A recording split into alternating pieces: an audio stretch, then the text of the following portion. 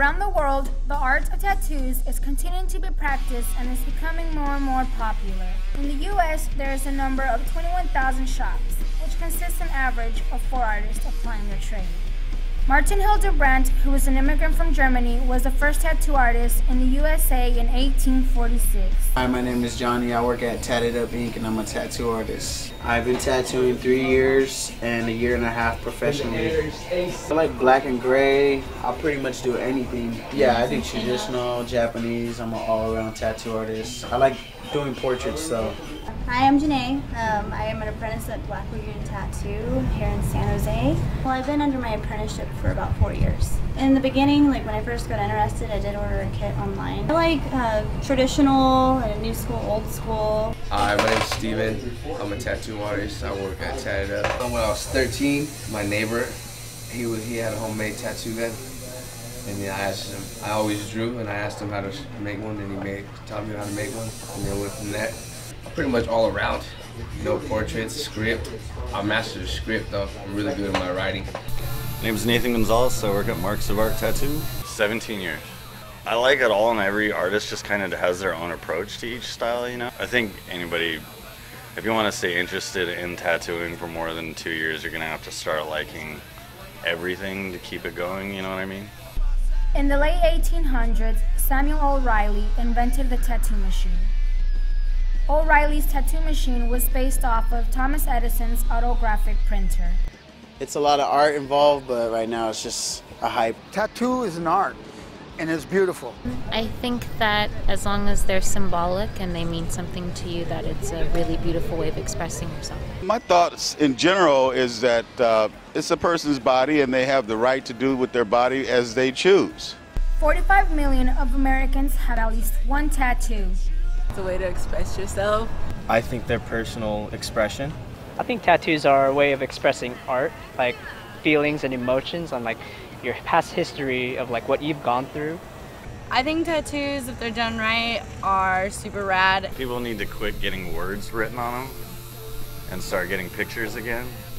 You know, it's a visual communication of, it's a symbolism, it's not the definition. 11. I have a lot. I think that your body is a canvas and you should display your thoughts and your dreams on it. It's still interesting. Kind of like you'll never have it figured out. You'll never know everything there is to know because it's always kind of, there's some basic set stone rules, but it's always changing, you know, or at least the artist should be changing. The freedom, just, you know, the life, the money. You can express yourself through art. You know. Just the expression of art. Somebody I don't know actually has to put their trust in me because I'm actually putting something on their skin for forever. You know, and I don't even know you, so it's kind of tight knowing that people would just put their trust in me, I guess. It's tight. Nowadays, finding individuals who do not have tattoos are getting harder and harder to find. These are my daughter's names right here. This is my sister's name. There's my mom right here. She is the most beautiful person in my life. That used to be me too also. When I used to run the streets with my friends and homeboys. I have my wrist done. It says live, love, hope, and faith. It's a pansy blossom. It was my grandmother's favorite. First tattoo, it's my favorite flower and it says clear and bright in Italian. I have Edgar Allan Poe's The Telltale Heart as a sleeve and a half chest piece. And have Edgar Allan Poe's The Raven over here. I have my zombie senorita. I have a couple zombie horses that are battling right here. I have a zombie owl. To show how important something is in a person's life, they decide to introduce ink to their skin. But even then, every tattoo has its own meaning. It represents a lot. In other words, it tells a lot about the person. Yeah, most of them they should though, but they don't. I would think so because when you get a tattoo, like I said, it's a way to express yourself. Personally, I wouldn't put anything on my body that doesn't have any meaning towards me, but everybody has their own personal expression. I think personally for me, I would regret it. Some people go just because it looks cool, but for others, they want to get a tattoo for its meaning. I don't think it has to have meaning. I like artistic tattoos and how like artists are able to draw like really nice tattoos. I think it's better to have meaning because it's something that you're going to have your whole life. I think tattoos will have a meaning whether you want them to or not. I don't really have meanings for them. I just put it out. Definitely just be looked at as a piece of art and your body as a canvas. I don't think they have to have any personal meaning. A tattoo cover-up is the process of covering up an unwanted tattoo with a new one. You know, I had one and I got it covered up, and now I wish I would have never. I regret the cover-up more than the original tattoo, because it was done by the first guy I worked for, my first apprenticeship. I haven't not one yet. Actually, yeah, I regret one tattoo. It's gotten me into a lot of trouble. It's just something that that you learn from. You learn from your mistakes. No, not at all. Not at this point in my life. I don't know if maybe later I'll regret them, but even then, it'll be how I felt now. It's a lesson learned. The ones that you can no longer see because they're covered up with the ones I don't regret.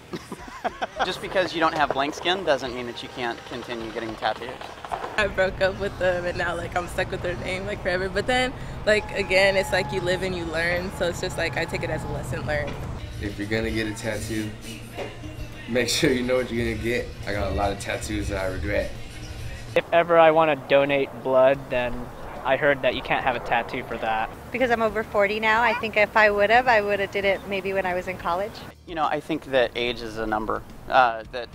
Society tells you what you're supposed to behave like, and you can either buy into that or you can choose to reject that. And, you know, I think that if you worry about what other people think about you all the time, then you're going to live a really limited existence. Most artists would rather work on blank skin because cover-ups are challenging to work with, especially when the original tattoo is done in black. You can always tell when you look at a cover-up. I just don't like doing them.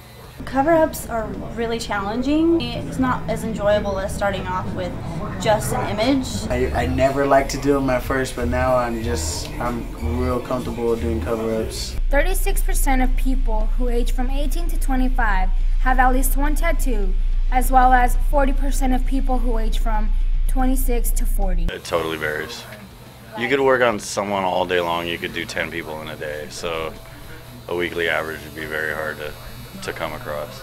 Sometimes I could do a tattoo a day, and sometimes I won't tattoo for like 4 days, 5 days, so it all depends. Lately it's been about 3 a week. Tattoos nowadays have spread to unlikely individuals such as white-collar professionals like doctors, lawyers, teachers, and bankers. First time I tried a tattoo, I liked it, and I practiced on my boy's leg, and it was with a homemade machine. Your homemade tattoo machine, you know, the ones they use in jail, the ones, you know, it's just a pen cap, a guitar string with like a walkie-talkie motor, I want to say. Put it together and you can tattoo all you want with that. My whole family on my mom's side was just covered in really bad tattoos, so I guess I was exposed to it since like birth. Studies show that people who have hepatitis C are 3 times more likely to have tattoos. Definitely never tattoo outside of a shop, always tattoo in the shop. You work at home, there's just too much, it's cross-contamination, you know, everything, we have all the tools here to work more comfortable. People get poked, I've been poked before wearing gloves, you know, like definitely that's like a major health issue too. Always make sure you get checked. And most crucial part about a tattoo is the 48 hours after healing. Reactions from tattoo ink are usually developed from the more vibrant colors, such as red, blue, orange, and yellow. Reaction to black ink is quite rare. When they're pregnant, or if they have some kind of debilitating immunity disease, not necessarily HIV, but any, like maybe they're going through cancer treatment. Now, basically, it's something that would keep them from healing properly. Hepatitis C is a big one because that one can live in the open air for quite some time. That's actually really the only disease of concern because it can live in open air for days. If they're really sick or if they're really drunk, you know, you got to think about if they are infected with like hepatitis or HIV. Also, you want to make sure everything's nice and sterile. The best way as an artist is to treat everyone like they're infected with something. Every artist should use single-use needles. So all the needles are one-time use only, so they come pre-sterilized.